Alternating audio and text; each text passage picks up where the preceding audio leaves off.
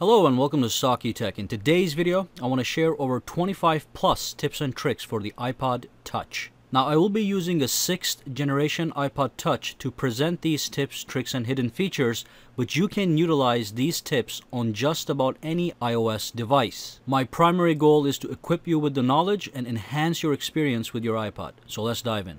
Alright, tip number 1, how to fall asleep to music. So basically, if you launch your music application and you start playing some kind of music before you go to sleep, if you forget to turn that thing off, your battery will be dead by the time you wake up. So what you can do is you can set a timer so that the music stops playing when that timer hits 0.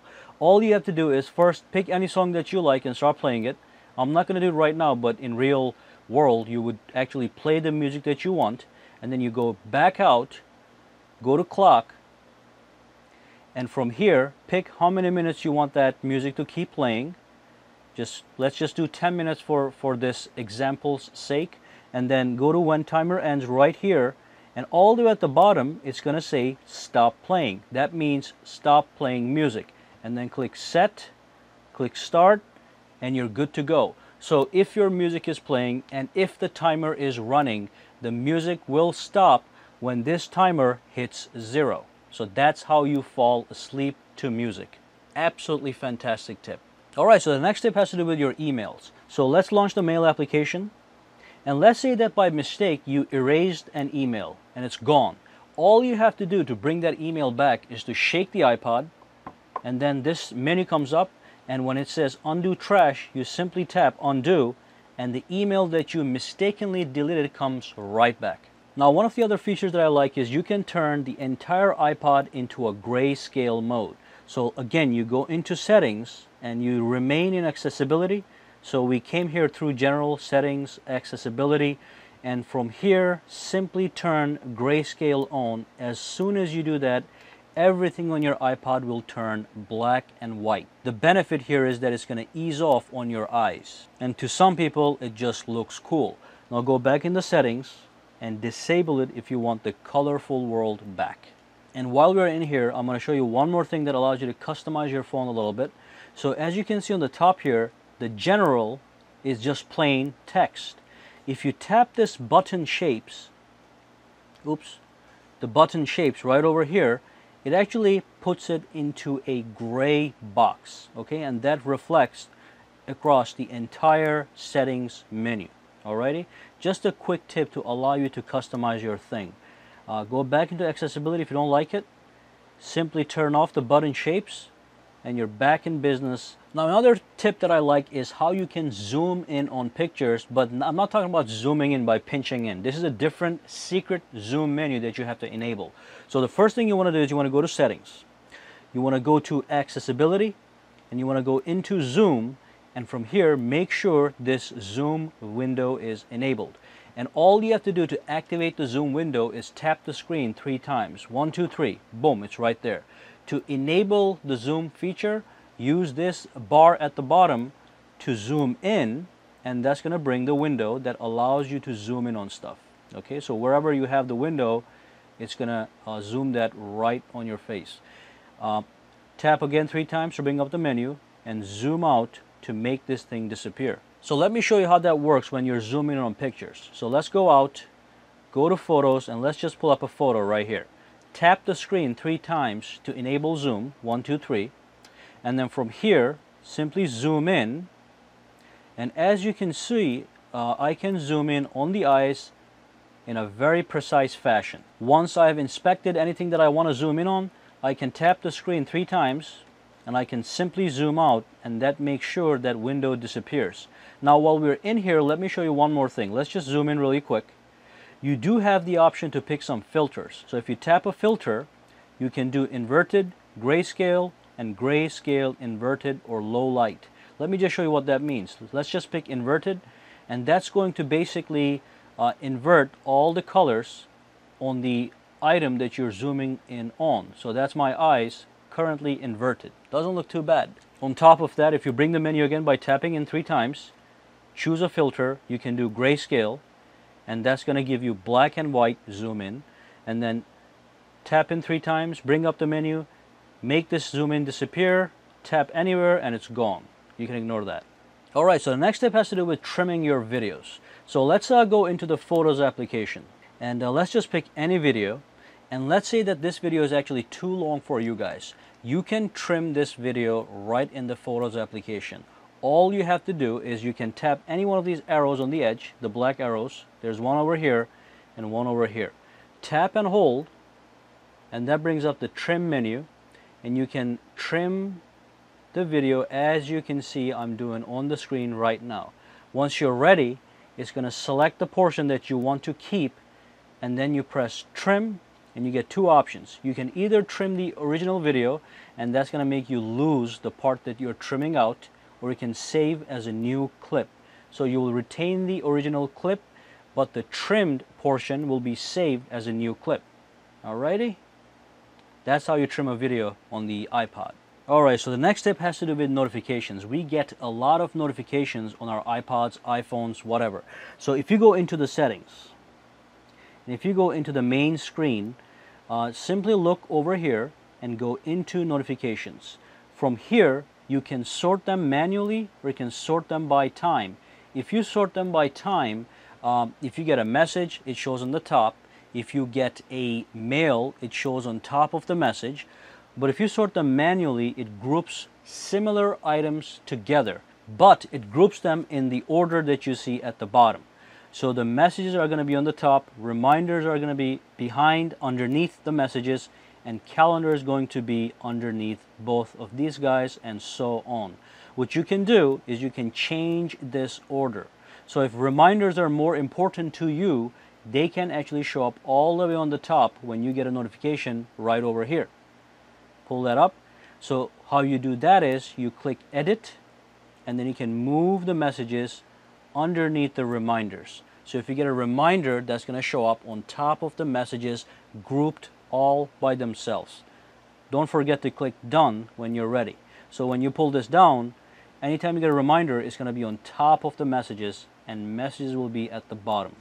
Now the other thing that I like doing with the notifications is to change the way I receive them. So once you're in this menu, let's just pick messages to show you the example. So if I go in here, if I get the bottom here, it gives me the option to pick the style of the notification. I can get a banner which slides over the top, or I can get a mid-screen alert.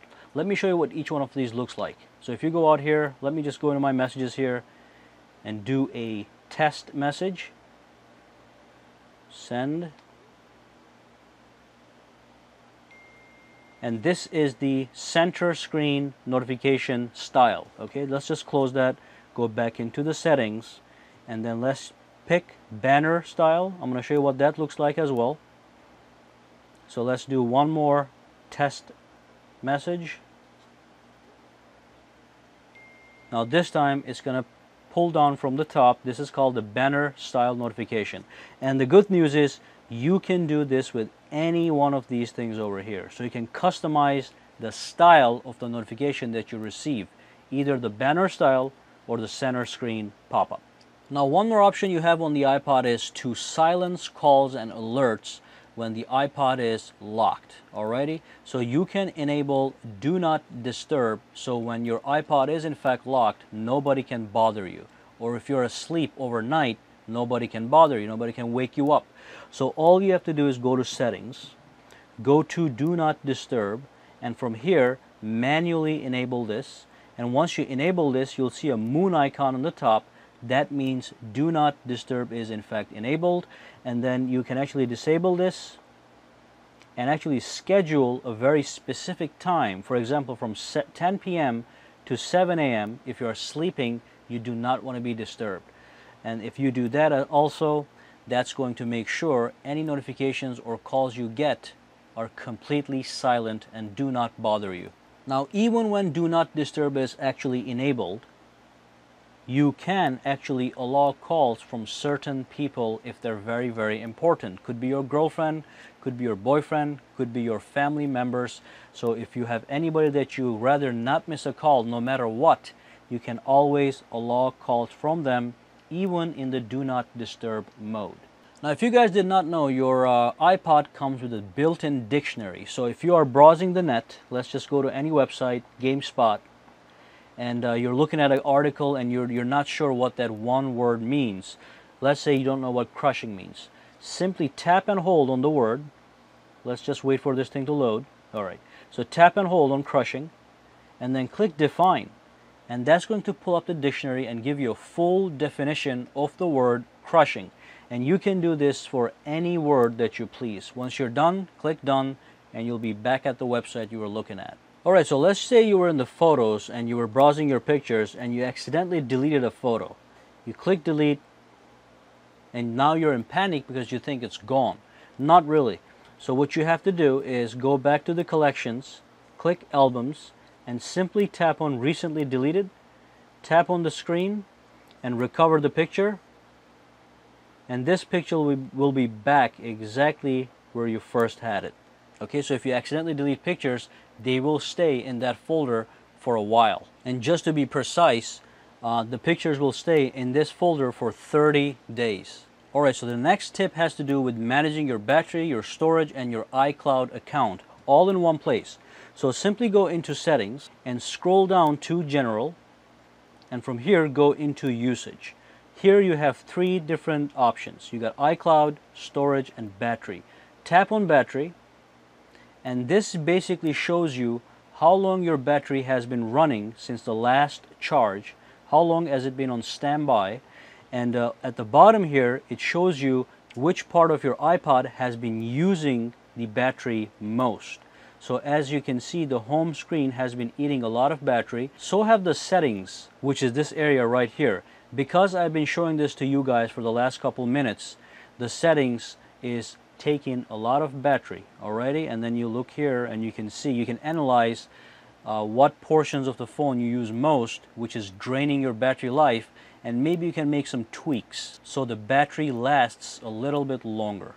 Next up, you can look at the storage. It says you have available storage of 10.9 gigs and you're using 1.3 gigs. If you tap manage storage, it's going to show you what is using your space, and it's going to break down all the applications. Now here's one special tip. Normally when you want to uninstall an application, you go to the home screen and you tap and hold, and then you press X to delete that application. Now when you're in this mode, this Blue Apron application can be deleted right over here. So this is a different way to delete an application. Instead of doing it at the home screen by tapping and holding, you can come right in here, go into the app, and tap delete to get rid of that application. But anyway, going back over here, so this is the storage compartment over here. It gives you a nice stats of what's going on with your storage. And if you go back out here, you can do the same thing for your iCloud. So I have 5 gigs free iCloud. Everybody gets that with your iCloud account. You can go into manage, and you can actually see how that stuff is being used, and it gives you a really nice breakdown. So you can sit down and inspect all these things, and if you don't want anything, for example, I don't want this over here, I can edit and I can delete it. So this way you can free up space on your limited 5 gig iCloud account. Another cool tip is if you go into the settings and if you go into general accessibility, you can invert the entire color scheme of the iPod. So tap this, now you got a black and white menu. But if you go out, everything is inverted. It may look cool, so some people like to keep this for a little bit until it gets annoying, but if you're done, uninstall that and you get the regular colors back. The next step has to do with the camera. So if you launch the camera for the first time, you're not going to see this grid. So to enable this grid, which helps with aligning your pictures, you have to go into the settings. Let's go to the main screen and scroll down to photos and camera, tap it, and scroll down one more time and make sure the grid is enabled. If you disable the grid, you're not going to see that grid. That actually helps with aligning your photos properly. Alright, so if you're taking a picture, what you can do is you can change the exposure of the scene. So if I'm over here and I think that this is too dark, what I can do is I can tap over there and I can use my finger to increase the brightness or reduce the brightness. to use the proper term, you're increasing the exposure or you're lowering the exposure, okay? So make sure you actually tap on the screen. So you tap anywhere you want, and then you increase the exposure by sliding up or decreasing the exposure by sliding down. Alrighty, so this way you can modify some pictures to your liking. The next step is one of my favorites. So if you go into the settings, and if you go into general, if you scroll down, you see something called restrictions. I already have this enabled. If you never enabled it before, the first time you tap it, it's going to ask you to pick a password. And I just picked a simple password. And from here, you can actually disable apps on the home screen. And without the password, nobody can enable them. So let's turn off the camera. If you don't want people taking pictures with your camera, the FaceTime disables automatically when you turn off the camera. Let's turn off Siri. Let's turn off Safari so nobody can browse the web. And if you go back out, you'll see that those options have disappeared. So the Safari is gone, the camera is gone. To re-enable them, you have to go back into the settings, same place, go to restrictions, tap it. You have to put your password in, and then you can re-enable them as you please. Again, if you go down here, there's a lot more you can do. So I do want you guys to take a look at all these options on how to create restrictions on your iPod. So you can hide apps and settings from prying fingers and prying eyes. Alrighty, so you can disable in-app purchases. You can disable people from deleting your apps unless you put the password in yourself. You can even disable people from installing apps, which may save you some money because sometimes people will go into the App Store and they'll just randomly start buying applications, and it's going to be costing you money. Now when you pull the notifications panel down and you scroll about, you'll see that everything is transparent. This is what Apple calls translucency. So if I'm in this application right over here and I pull down the notifications panel, I'll get a slight sensation of what's in the back because of the translucency. You can actually disable that. You can go into the settings, go into general, go to accessibility, go to increase contrast, tap reduce transparency, and then now you get a solid black notifications and today panel. Okay, you can also darken the colors on your phone. You can also reduce the white point, and this is going to be, as you can see, the brightness slightly decreases when you tap this thing, and that's going to be another option that eases off pressure on your eyes. Now one more thing, as you know, if you pull from the bottom up, you'll get the control center. Now what if you're in an app? Let's say you're in the in this application, but you do not want the control center to come up every time you swipe up, alrighty, by mistake. What if you're playing a game and your game requires you to swipe everywhere? So you don't want the control center popping up every single time you're in an application. You can disable it. You can go to settings, go to the main screen, and on the top here you'll see control center. Tap this guy, and you can disallow access within apps by turning this off. Okay, and you can do the same thing for the lock screen. So if you don't want the control center accessible in the lock screen, you can disable it. But let's do the apps first. Let me show you how this works. Go back into any app, try to bring it up. It's not going to come up. Okay, so if you do want it, just keep it enabled. Now here is another one of my favorite features. Let's go to Safari, and let's say that I frequent certain websites all the time. What I can do is I can tap the share button in the middle at the bottom, and I can create a shortcut. So if I tap this add to home screen, it's going to allow me to pick a name, and it's going to give me the link, and I can click add. What happens is it sends an icon on your home screen that goes directly to that website that you just added to your home screen. Now let's do one more. Let's go to Amazon, or let's go to let's just go to Amazon and tap on the share screen, tap on add to home screen, and click add. And you can rename these things, so don't worry about the names over here. And so let's say that both of these games, both of these home screen icons were gaming websites.